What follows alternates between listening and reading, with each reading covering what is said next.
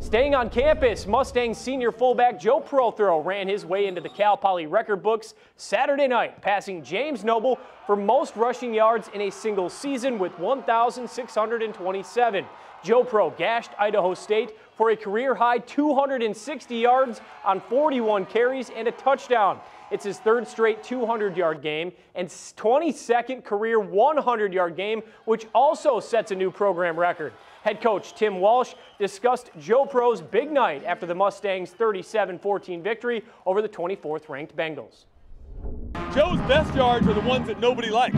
When it's 4th and 1 or 3rd and 2 or 3rd and 3, and he bangs in there and finds a way to get the first downs and the touchdowns. And he's an incredible guy to be around. He's humble. Our players want him to go out as the leading rusher in FCS this year. Protheroe needs just 118 yards in Cal Poly's regular season finale to break the school's all-time rushing record of 4,205. The Mustangs host Southern Utah next Saturday at 4:05.